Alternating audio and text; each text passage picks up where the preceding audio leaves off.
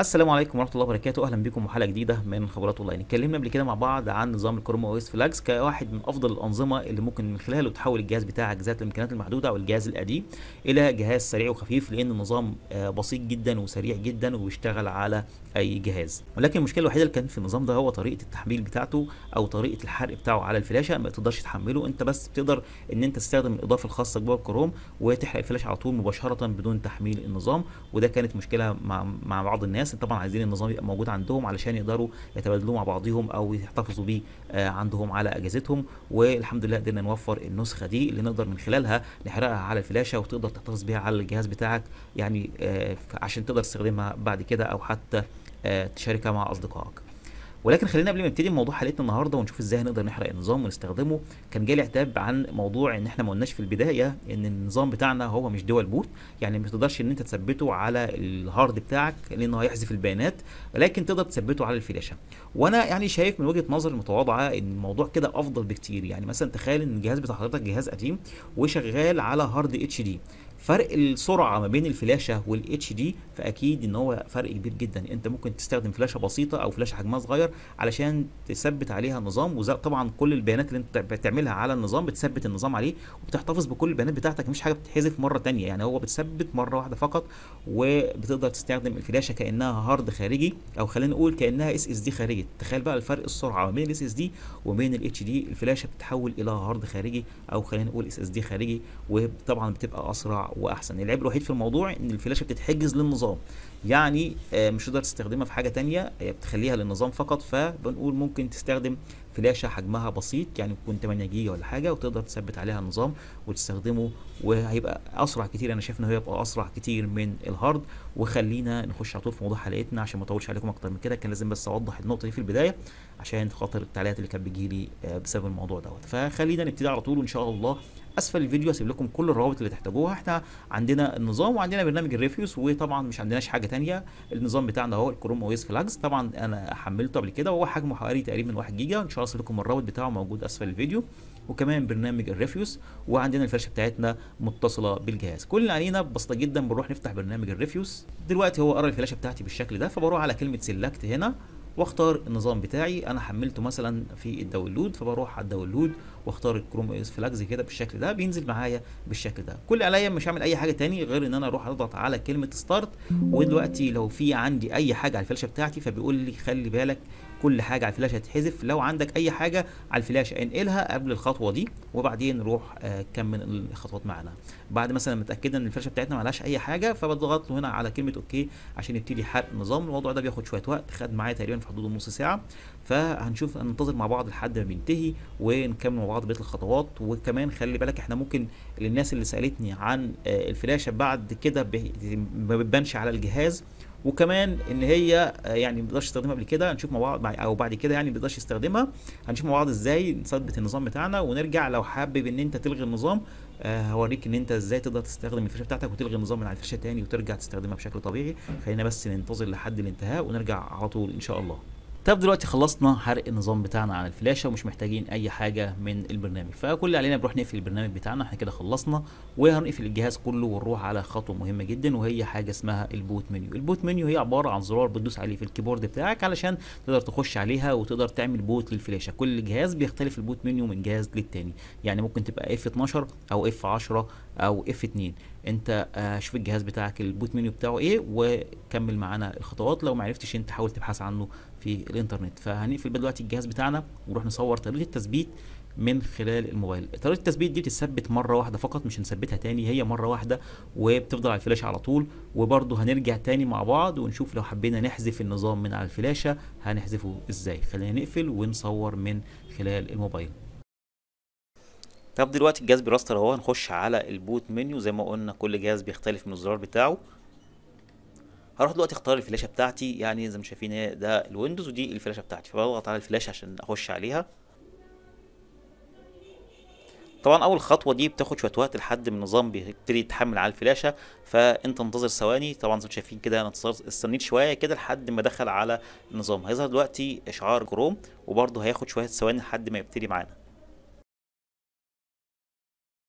زي ما شايفين معايا كده فتح معانا النظام، وزي ما قلنا الخطوه اللي فاتت دي بتاخد شويه وقت في اول مره فقط، اول مره فقط بتعمل فيها النظام بتاخد شويه وقت، ولكن بعد كده الموضوع بيبقى سلس جدا وبيخش بسرعه اكتر. فخلينا نروح على كده بعد كده نروح نثبت النظام بتاعنا.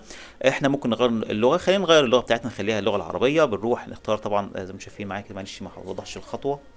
بروح هنا على اختيار اللغه واضغط عليها، وبعدين بختار من هنا اللغه العربيه، وبعدين بضغط على كلمة حسنا هنا. الخطوات الاولى بضغط عليها، ونيجي بقى عند خطوه مهمه جدا لازم بس ناخد فيها دقيقه كده عشان نشرحها باستفاضه. دلوقتي بيقول لك انت عايز تعمل تثبيت للنظام بتاعك، تثبيت نظام التشغيل ده. لو ضغطت عليها وضغطت على التالي هيدخلك على الخطوات دي اللي من خلالها بيقول لك ان هو هيتم حذف كل البيانات بتاعتك على القرص الصلب او على الهارد ديسك بتاعك. يعني الخطوه دي انا ما رجحهاش خالص ان انت تعملها، لان طبعا زي ما قلنا احنا ممكن نعمل اجراء تجربه اولا اللي من خلالها بيتم تثبيت النظام بتاعنا على الفلاشه، ونقدر نستخدم النظام بعد كده من الفلاشه. يعني كل الحاجه زي ما وضحنا كده في بدايه الفيديو، كل بياناتك بتفضل مستخدمها على الفلاشه يعني بتفضل موجوده. العيب الوحيد بس في الموضوع ده ان انت بتحجز الفلاشه بتاعتك للنظام فقط، واعتقد يعني ثمن الفلاشه دلوقتي اكيد اقل كتير من هارد اس اس دي، فتقدر ان انت ممكن تجيب فلاشه 8 جيجا مثلا وتستخدم عليها النظام يعني بدون اي مشاكل. فخلينا نعمل اجراء تجربه اولا ونروح على كلمه التالي، تتاكد ان انت على كلمه اجراء تجربه اولا او اللي هي ترايت فيرست باللغه الانجليزيه، واضغط عليها بالشكل ده وقول له التالي. دلوقتي بيجي يدخلك على الاعداد دي، بيقول لك اتصال بالانترنت. طبعا لو عندك الواي فاي فانت بتدخل الواي فاي بتاعك هنا. طبعا انا متصل عن طريق الكيبل بتاع الانترنت او اللي هو طريق السلك، فمتصل عندي في او متصل بالايثرنت، فبضغط على كلمه التالي. هنا بيقول لك وافق على بنود الخدمه، فبقول له القبول والمواصله. زي ما شايفين دلوقتي احنا خلاص قربنا نخلص. كل اللي عليه دلوقتي بيقول لك انت عايز النظام بتاعك ده تستخدمه ليك انت ولا الطفل، فانا بس بقول له لي انا او انت، واضغط على التالي. هننتظر بس ثواني كده، وبعد كده هنخش دلوقتي على خطوة تسجيل الدخول بالبريد الإلكتروني بتاعنا. طبعا الخطوة دي أكيد كلنا عندنا بريد اللي هو الجيميل، تدخل الجيميل بتاعك هنا. لو ما عندكش فأنت بتروح على مزيد من الخيارات وتقول له إنشاء حساب جديد، فبتعمل حساب جيميل. يعني الخطوة دي سلسة جدا وبسيطة، فخلينا ندخل الإيميل بتاعنا. الخطوه دي طبعا بيقول لي انت عايز تعمل مزامنه للاجهزه بتاعتك القديمه. يعني طبعا لو في مزامنه او في حساب انا كنت مسجل بالحساب بتاعي اللي سجلته ده هنا، فبيقول لي دلوقتي عايز تعمل مزامنه. انت حاجه ترجع لك طبعا لو عايز تعمل مزامنه من الاجهزه بتاعتك اللي انت كنت مسجل عليها الحساب بتاعك. فانا بخش على طول بقول له القبول المواصله على طول، وهنا بقول له القبول المواصله برضو او المواصله. وده بيقول لي طبعا لو عايز تعمل اختيار بين الاجهزه بتاعتك اللي انت كنت مسجل عليها الحساب بتاعك قبل كده، فممكن اقول له دلوقتي ماشي موافق، او اقول له لا شكرا. فانا ممكن دلوقتي اقول له حاليا لا شكرا مش عايز. ودلوقتي بيقول لي انتهت عمليه الاعداد، واضغط على الخطوات الاولى. وزي ما شايفين النظام فتح معايا بالشكل ده، وطبعا دي الرساله اول مره بتظهر لي بالشكل ده كده. طيب هو دلوقتي بيقول لي خلاص كده النظام بتاعك اشتغل. وطبعا لو عايز تتعرف على النظام بتاعك بتتعرف عليه من الصفحه اللي بتظهر دلوقتي دي. ممكن نقفل بقى الصفحه دلوقتي دي ونروح نبص على الملفات بتاعتنا والحاجه بتاعتنا اللي على الجهاز. فطبعا لو رحنا على ايقونه الملفات دي وضغطنا عليها بالشكل ده، ده طبعا طبعا السان ديسك ده اللي هو الاس اس دي اللي على الويندوز، وده اللي عليه البيانات بتاعتي. بضغط عليه بالشكل ده واخش على البيانات بتاعتي. زي ما انتم شايفين دلوقتي دي كل الملفات بتاعتي اللي موجوده معايا على الجهاز. وتعالى نجرب ان احنا نشغل اي حاجه فيهم كده سريعا. زي ما شايفين الجهاز او النظام سريع جدا وسلس جدا، وهتلاقيه افضل كمان لما تشغله من على الهارد. يعني الفلاشه كمان مسرعه النظام اكتر، فدي كمان ميزه، مش يعني انا شايف ان هي ميزه مش عيب. طيب احنا كده اتاكدنا من الملفات بتاعتنا والحاجه بتاعتنا شغاله بدون اي مشاكل. خلينا بقى نبص بقى على يعني سريعا كده لو حبينا ان احنا نحذف النظام. ولكن قبل ما نحذف النظام خلينا بس نشوف مع بعض بس احنا دلوقتي لو عملنا اعاده تشغيل يا ترى هنخش تاني نثبت. خلينا بس نشوف مع بعض الخطوات دي مع بعض بشكل عملي. فبروح اقفل النظام بتاعي من هنا واقول له هنا كده اغلاق. بضغط دي عشان او ايقاف تشغيل، بضغط عليها. دلوقتي النظام هيقفل، واروح نشغل الجهاز تاني ونشوف هيطلب مننا اعاده تثبيت ولا البيانات بتفضل محفوظه زي ما مش هنثبت تاني. طبعا علشان اخش على الفلاشه تاني فانا بضغط F12 عشان او اضغط على زرار البوت منيو عشان اخش برضو على الفلاشه، ولكن المره دي مش هنثبت. يعني بس نظهر الصوره. طب تمام. دلوقتي هنزل على الفلاشه بتاعتي اختارها بالشكل ده. زي ما قلنا هنخش على الفلاشه، ولكن المره دي مش هنثبت، هنخش على طول ان شاء الله على النظام بدون تثبيت. زي ما انتم شايفين معايا كده النظام فتح وطلب مني الباسورد بتاع الحساب علشان اقدر اخش على النظام. يعني بمعنى كده ان الداتا بتاعتي اللي انا بسجلها او التثبيت اللي عملناه اول مره مش هنكرره تاني، هي اول مره فقط. وزي ما انتم شايفين يعني دي حاجه كويسه جدا ان احنا نستخدم النظام من الفلاشه. خلينا بقى نقفل بقى النظام. يعني احنا ممكن ان شاء الله يعني لو حبيتوا احنا ممكن بس يبقى نعمل حلقه تانية نستعرض فيها النظام واهم المميزات اللي فيه والخصائص بتاعته كلها. لو حبيتوا ممكن تكتبوا لي من خلال التعليقات. ولكن خلينا بقى سريعا كده عشان ما اطولش عليكم وقت الفيديو، خلينا نرجع بقى ونروح لو حبينا نحذف النظام ده هنعمل ايه. فبنقفل النظام بتاعنا. طيب احنا دلوقتي رجعنا على الويندوز تاني عشان نحذف النظام لو في حاله ان احنا مش عايزينه وعايزين نسترد الفلاشه بتاعتنا تاني، لان لو رحنا على الفلاشه بتاعتنا مش تلاقيها ظاهره على الجهاز. انتوا شايفين كده مثلا لو رحنا على بي سي هتلاقي ان الجهاز مش ظاهر الفلاشه خالص ومش شايفها، وهي موجوده حاليا. ولكن لو رحنا كمان على الديسك مانجمنت هتلاقي ان الفلاشه بتاعتك موجوده، ولكن هتلاقي شكلها غريب وواخده 50 ملف جنب بعض او 50 بارتيشن جنب بعض بالشكل ده. ننزل تحت كده هتلاقي ان هي بقى شكلها مختلف تماما. خلينا بقى نشوف مع بعض ازاي هنقدر نستردها. هنقدر نستردها من خلال برنامج الميني تول بارتيشن ويزرد. ان شاء الله سيب لكم الرابط بتاعه موجود اسفل الفيديو. البرنامج بسيط جدا ومجاني. هتروح تحمل بالشكل ده، تضغط على كلمه داونلود وتختار النسخه الفري، وبعد كده تعمل لها تحميل. بعد التحميل بتروح تفتح البرنامج بتاعك.